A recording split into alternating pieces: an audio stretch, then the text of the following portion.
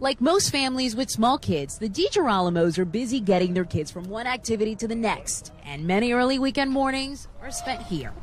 When it comes to T-ball, Salvatore is a natural, and older sister Matea, she's in a league of her own.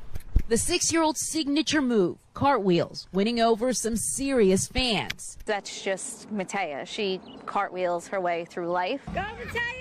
Instagram video of Matea's at-bat has gone viral as she cartwheeled her way to first base, leaving the boys on the other team in the dust. There's a lot of crying in T-ball, yeah, so. Definitely a lot of crying. Not a lot of catching the ball, as you can tell in the video. In the video, you can hear Dad's reaction. Again. Because it's definitely not her first time rounding the bases in style. It's a perfect depiction of her personality in like one little clip. She's not afraid to be herself.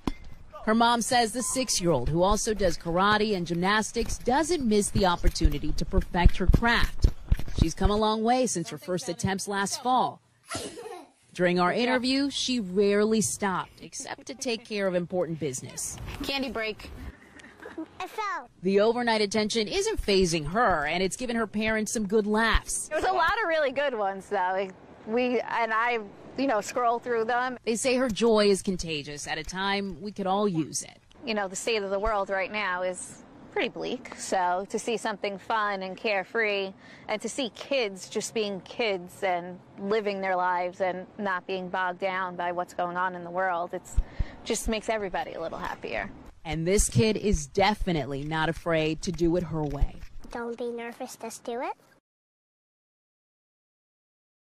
Thanks for watching our YouTube channel. Follow today's top stories and breaking news by downloading the NBC News app.